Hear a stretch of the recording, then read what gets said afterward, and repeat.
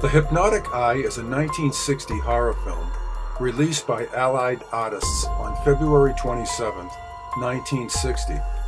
The film stars Jacques Bergerac, Allison Hayes, Mary Anders, Eric Big Daddy Nord, and Ferdinand Demera. Mysterious hypnotist Desmond, played by Jacques Bergerac, comes to town to present his act just as a series of women gruesomely disfigure themselves, apparently while in a trance.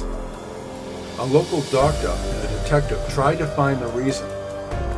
Some scenes showing Nord playing bongo drums and Lawrence Lipton as king of the beatniks were supposedly filmed at Nord's Beatnik Cafe, the Gas House, in Venice, California, but it was done in a studio.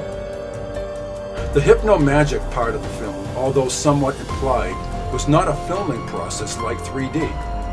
Hypno-magic was advertised on the posters as an amazing new audience thrill, and although new to film, was a much more organic, time-tested approach than 3D. Hypno-magic featured the Bergerac character performing segments in the film where he looks directly into the camera and as such at the movie theater audience and performs some hypnotic suggestibility tests with them.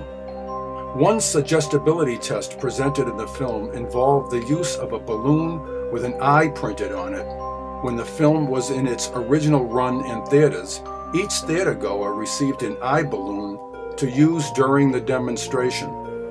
There is a scene in the film where a lady, while in the trance state, thinks her stove is her sink and washes her hair in the stove, receiving horrific burns and disfigurement.